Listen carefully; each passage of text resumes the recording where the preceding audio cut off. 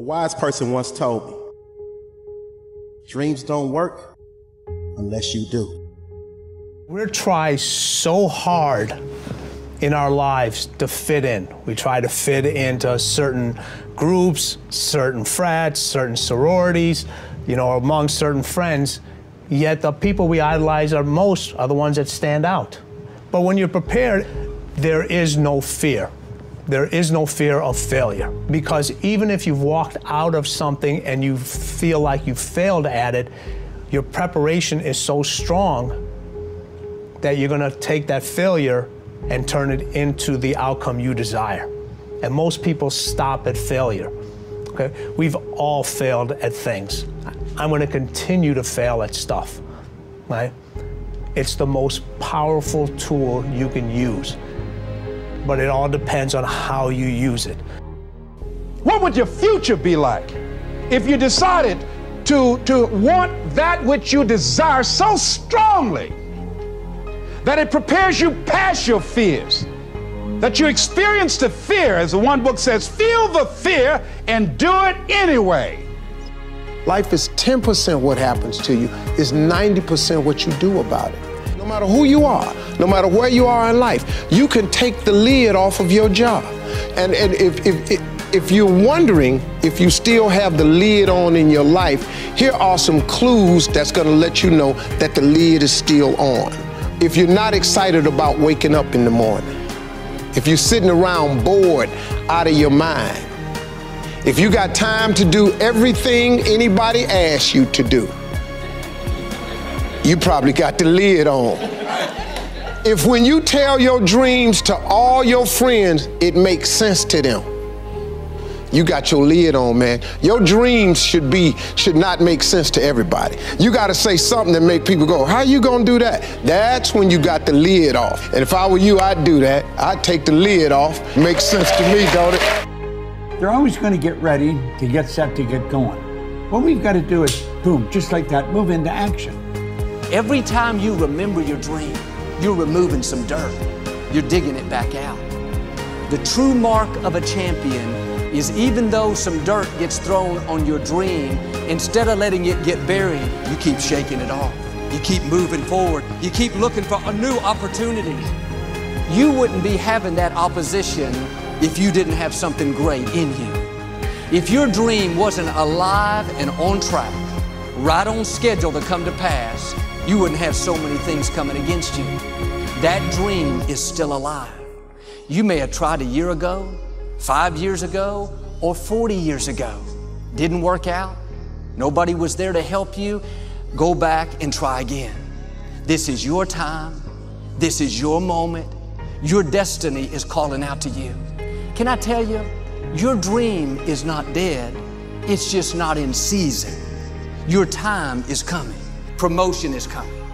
Good breaks are coming. Promises you've been standing on. Dreams you've been praying about. Lack is not your destiny. Constantly struggling, barely getting by is not the end of your story. These light afflictions are for a moment. The adversity is temporary. The glory is eternal. Lord, I believe this is my year to get healthy and whole. This is my year to meet the people of my dreams. This is my year to go further in my career, to step into a new level of my destiny. This is my year to accomplish dreams, to break free from this depression. This is my year to meet the right people. This is my year to get healthy and whole. This is your year to see double. This is your year for vindication, for restoration, for new beginnings. Now get your mind going in the right direction.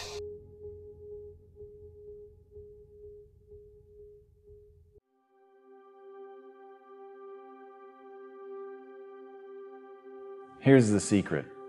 The people that do the most with their lives, the people that seem the most self-assured, the ones that seem to embody confidence, the ones that seem to define confidence, they're the ones that had to face down the most fear.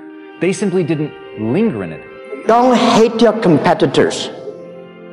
Respect your competitors, learn from him, had a very important person in my life come to me and say, who's your hero? And I said, I don't know, I got to think about that. Give me a couple of weeks.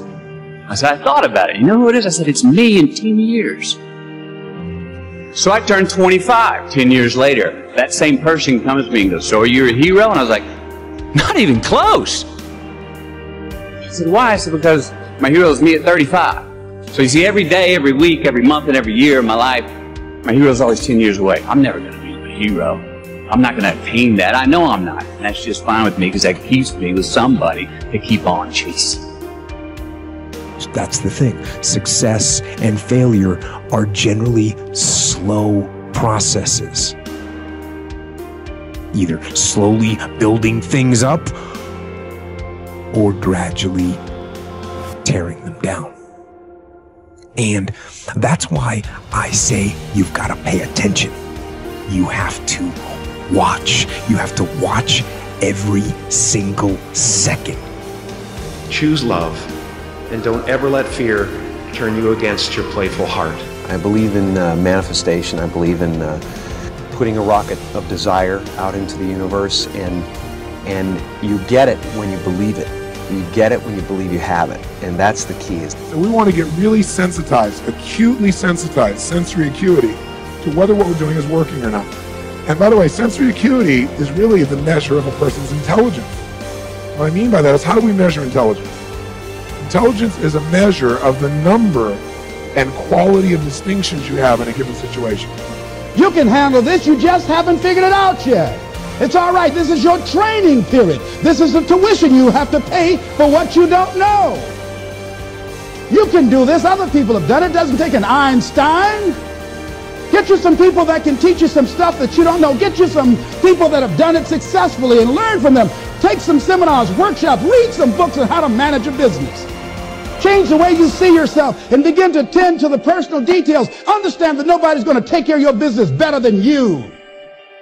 You will notice the most successful people in any field, they are usually the ones who have failed more than anybody else.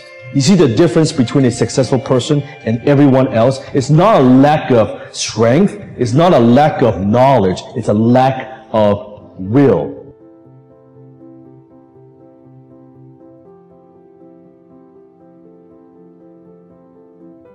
You must experience what this life is totally, isn't it?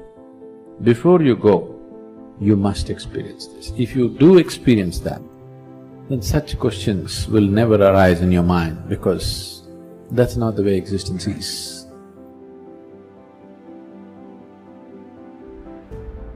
It's up to you. In a world where we're taught to look outside for answers, for a job that will make us happy, for money that will make us happy, the answer is within. We already have it. We already have the answer, but will we unleash it? Will we give it? Will we own it? Will we truly reinvent ourselves to become the people that we're capable of becoming?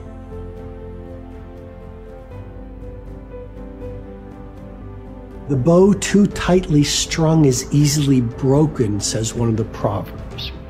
Balance is a gorgeous thing. So be monomaniacal in your execution around your high-value targets, your HVTs, your mission plan, but also build in some rewards. And that's going to send a gorgeous message to your conscious and your subconscious mind that, hey, this daily practice of execution around my deliverables is a beautiful thing. And you create this thing called momentum. And the monk who sold his Ferrari, I went back and I saw this recently. I think there's a whole chapter on momentum. And you become like this. I love skiing. You start off small, but as you go down the slope, you pick up momentum. A lot of people say, Robin, where do I start? I want to start a new business. I want to become a better artist. I want to find the love of my life. I want to be a world-class creative. I want to multiply my financial life. Where do I start? You just start.